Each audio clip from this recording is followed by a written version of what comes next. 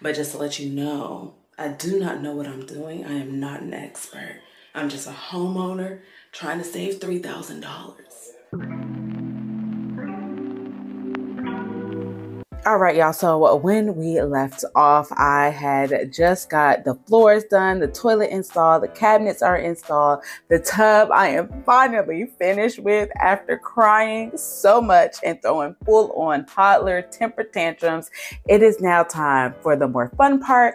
I'm going to be painting this cabinet as well as hanging up my mirror, and we're going to get into some hardware talk at the end, as well as showing you a budget on what we got going on. So let's go ahead and get into this video. But of course, if you are new, do not forget to hit that subscribe button. You can check out our many other tutorials and blogs on our channel for this Handyman Clarence series.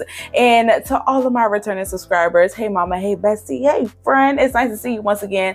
Let's jump straight into it. So here I am, I'm hanging up my mirror. I love the cabinets. I love this tall pantry cabinet that we now have. It is going to be a whole lot more extra storage for this hall bathroom, because as of right now, the only storage that I really have on this floor is a small linen closet. So I wanted something that could hold at least towels and my daughter's personal care where it's not too cluttered. And we're going to get into that later as well. So right now I'm going in with my leveler and I'm trying to make sure I am centered. This mirror is purchased off of Amazon, and to install it, it only required one screw. Okay. And since it's circle, you don't have to worry about it like getting, you know, uneven or anything. I just wanted to make sure it was centered to the light and the sink. It came with its own screw and it came with its own drywall screw as well. And I'm just screwing it in and kind of like testing it out. I did install it a little too short, but we're all short in my house, so I'm gonna make it work. We gonna make it work. But again, it only took one single screw, so I can always go back and make it a little bit higher. But everybody in my house is 5'5" and shorter. Okay, we good. I can see me, we can see us. Anybody who come over and they tall, you gonna have to duck down to see yourself. But it's all right. There's another mirror in the hallway. We'll make it work for you. So the mirror was easy peasy. Piece of cake, no time at all. Got that done, and now it's time to move on to the cabinets. So I'm taking off all the hardware because, as you can see, I have mismatched cabinets. One's gray and one is white. So I plan on painting it this nice thyme green color, and the color is called Dried Thyme by Sherwin-Williams. I'm obsessed with all Sherwin-Williams paints and colors, so you can never go wrong. Now, this ain't no Sherwin-Williams ad, it's just my preference. So I'm taking off all the doors, and these are just held together by some simple screws. All you have to do is unscrew them. Now, you do want to make sure you keep the sets together. So if you have a top set hinge, make sure you reinstall it on the top and not the bottom. Especially with these kind of doors, they are kind of already set in place. They've, you know, already been acclimated to that hinge, that it can throw off the alignment of the doors by a centimeter, and it can definitely look wonky and crazy, and you don't want those issues. So as you can see, I'm placing my hinges inside the cabinet, and I'm making sure that I keep the left side on the left side and the right door on the right side.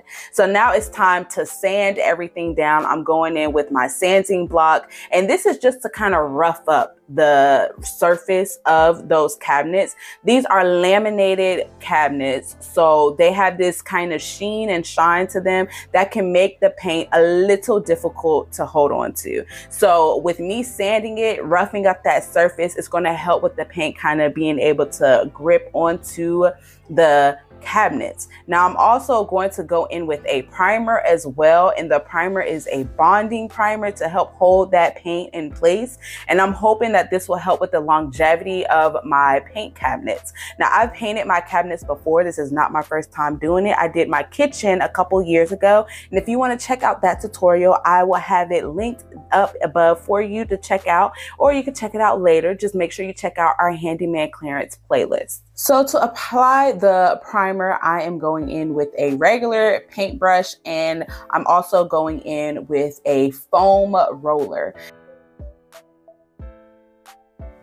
Now I have primed both of my cabinets. I did 2 coats because I wanted to make sure this was going to be durable for me. Now here's the paint that I am using by Sherwin-Williams, and this is again in the color Dried Thyme. It is this gorgeous, gorgeous green. This year I have been obsessed with the color green in literally every freaking shade. Bright, dark, medium, forest green, neon green. Like, green has just really been my color, and I don't know why. I'm pretty sure it's some kind of influence, but I am rolling with it and I love it. So I had this idea for a green bold cabinet in this bathroom with the light colored walls, and the colors play so well together. The nuance that is on the bathroom walls that the contractors painted for me has like this hint of green behind them, and with this dark green cabinet, it really brought out the green more in that nuance, but they complemented each other, and I loved that the most about it. And then having the dark accents of the hardware just really completed the space for me. So right now I'm going in with a angled brush, and as you can see, I do not tape anything up. I hate the prep for painting. I love painting. I hate the prep for it. So when it comes to prepping your cabinets, you're supposed to use that blue or that green painter's tape, tape everything off so you don't get it on the walls or on the floor or anything like that. I would rather freehand. Now, looking back on this project, once I was painting everything with that foam roller, I really wish I would have did the entire project with a paintbrush. I would have rather have the paint strokes in the paint rather than the bubbles. The bubbles was really bothering me, but I was already committed with the foam roller. Between each coat, I did wait at least 2 hours before I went back and reapplied the second coat. So this is an all-day project. All right, so this is the footage for the next day, and it looks really good. I'm testing to see how everything looks. There was only a couple of spots that I did need to kind of go back and touch up, but again, I decided to just go ahead and do an entire third coat on both the cabinets. So this is the third and last coat that I will be doing, but we are not finished just yet. So I do want to seal all this paint up, because when I painted my kitchen cabinets, I had noticed that probably about 3-4 months in that they did start to fade, peel, and scratch away. We are a very active family. My kitchen is a very active kitchen. I have 3 children, a husband. I cook almost every day. So this is also going to be a very active bathroom. So to seal in the paint, I am going to do a top coat using a clear satin finish polyurethane, which you just apply on and allow it to cure and dry for at least 2 days. So we're following up on the third day now. Everything has dried. I wanted to wait at least 24 hours before I go in and start adding in the hardware. I didn't want to scuff anything up because the paint hasn't really been settled in yet. It takes it at least a week for the paint to be completely cured, but it was completely dry enough for me to put the hinges back together. Now I have my cabinet pulls installed. We are going to go ahead and finish installing the rest of the hardware.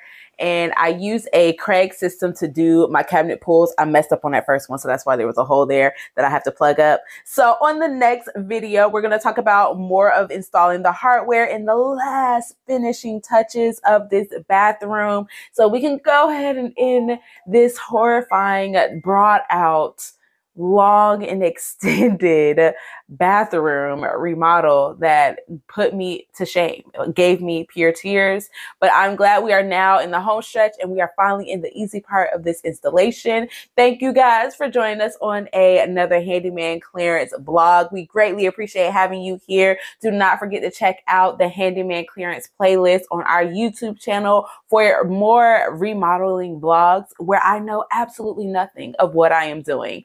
I am just working on hope and a prayer. We will see y'all on another one. Be blessed and be safe.